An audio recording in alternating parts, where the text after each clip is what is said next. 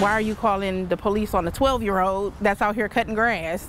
Stick with us on this one because 12-year-old Reggie Fields, pictured right there, is running his own business this summer in Maple Heights. He's cutting lawns and cleaning up yards, and that's what he was doing the other day when someone called 911 asking police to make him stop. Only on News 5, our Tara Molina is joining us live right now. And Tara, you learned that that call actually ended up backfiring on the people behind it. Danita, pretty silly stuff here, but it sure did, and over a piece of grass about this big.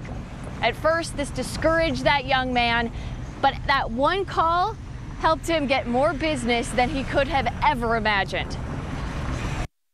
Determination in his eyes and his posture. He is very motivated. With a lawnmower almost as big as he is.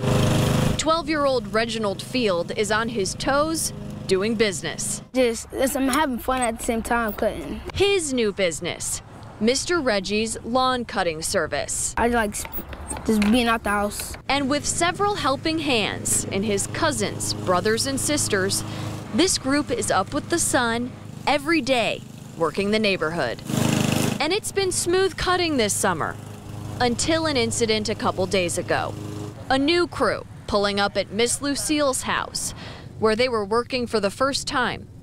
Maple Heights police. They say I was cutting their grass, but I didn't know it. Lucille told me she quickly learned the neighbors called to complain. They said that the kids cut their grass. Claiming the group cut a section of their property and were in their yard. Yes, called police on children cutting grass. Reggie said he was discouraged for a minute. I was like, that's a shame because I didn't know. But no longer than that, because the post Lucille put on Facebook about what happened ended up with thousands of views, hundreds of shares. I guess I have like a line where part of it is not my yard.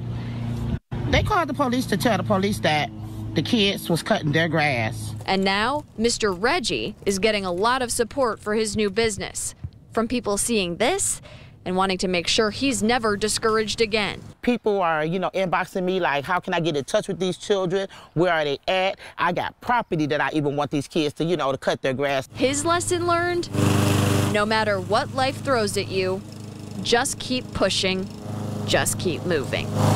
Just give me a call. I will be there on time.